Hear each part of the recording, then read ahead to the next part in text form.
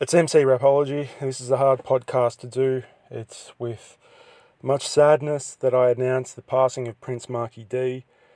He was a person that I got to know in the last year or so.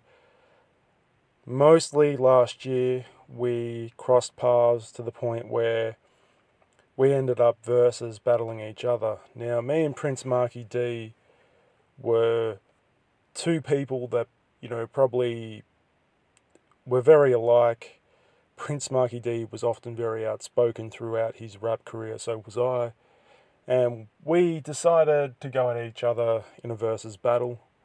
And Prince Markie Dee, as a result, he dropped his diss song to me only after I dropped my diss song to Prince Markie Dee. And it was a versus battle to really test skills. And the aim was to bring Prince Markie Dee out of retirement.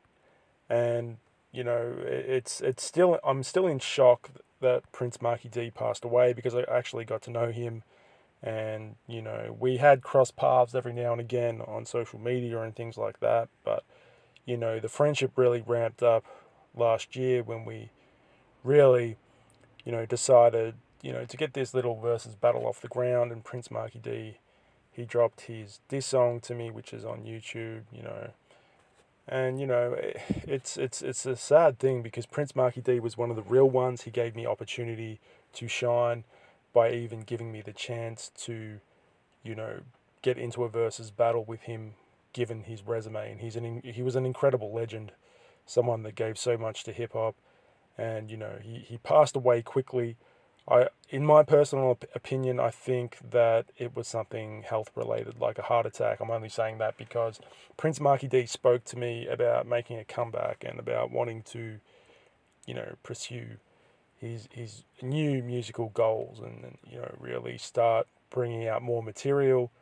And I believe Prince Markie Dee may have some unreleased songs from that he recorded probably last year.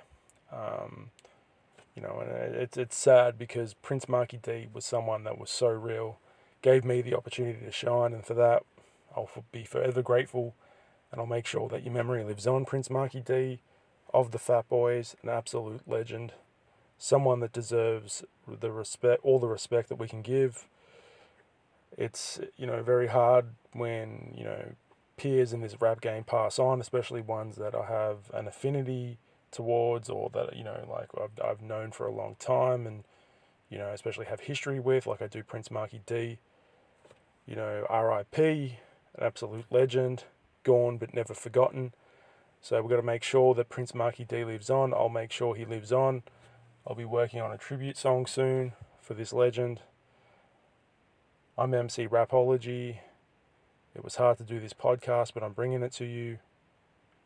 Peace.